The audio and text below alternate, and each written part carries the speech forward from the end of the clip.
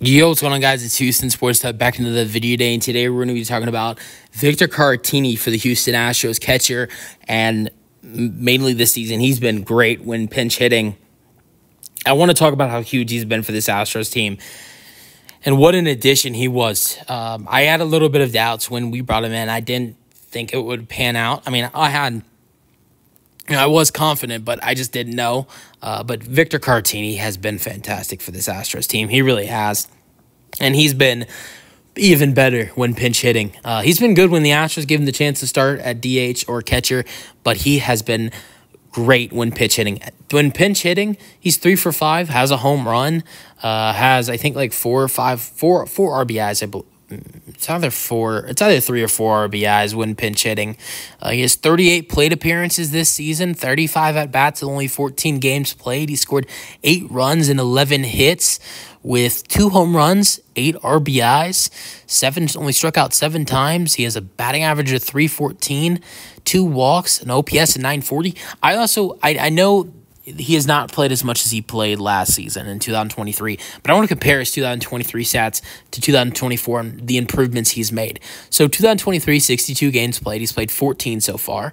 226 plate appearances last year, 201 at-bats, 23 runs, 52 hits, 4 doubles, and 7 home runs. So he's hit 2 home runs in 14 games, and last year only hit 7 in 62. And he hit 25 RBIs in 62 games last year. I honestly, if he, by the time he gets to 62 games for this Astros team, I honestly think I wouldn't be surprised if it's more than 25 RBIs for him. He's played that good for this Astros team. And the batting average last year was .259. If he keeps it up, it's .314 right now. I don't see it going below .259. He's played that well for this Astros team, and he's stepped up in clutch moments for this Astros team. And the big one was last night when he came in, bottom of the 10th inning, down 9-8 with a runner on third base. That was Mauricio Dubon. Keep in mind, 2 outs, and Caratini hits a bomb to right field, gets the Astros a win. This was a huge win because we can go back at it and see if, let's just say the Astros go on a huge run. This will be the win. If the Astros go on a huge run from right now, this will be the win you go back and you look at and you say, all right, that was huge for our success, and that is what set off the success. He's going to be big for this team rest of the season in pitch hitting, appearances. Whenever Yanner Diaz gets a day off, he's done good. When potentially he starts, he has not done bad. And I've been really impressed with what he has done when he gets the opportunity. I really have. I mean, he's been great for this Astros lineup so far, whether he's pinch hitting or whether he is starting. And I think the thing that I've seen so much is that we need to start Mauricio Dubon and we need to start Victor Caratini more. And I couldn't disagree more.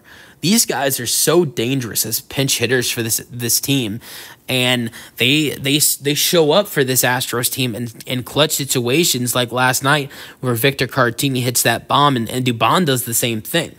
Now Caratini, I could agree with that one and say, okay, yeah, he needs to play more. But Dubon, look, I want to believe in Dubon, but and I fully do, because he's a great player. He's been great for us this year. But at the same time, if you look at his stats, his numbers when he is batting with no men on base, and when he is batting with runners in scoring position or just men on base, the numbers are terrible. His numbers are terrible when he bats with no runners on. Now, but when he bats with runners on base, he is fantastic. Dubon shows up for this team every time. I want to go over Dubon's. I'm gonna go over Dubon's numbers real quick, and because he's been huge for this team.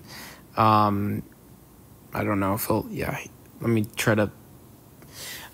Because I've seen him step up when they put him in pinch hit appearances, and he does not disappoint.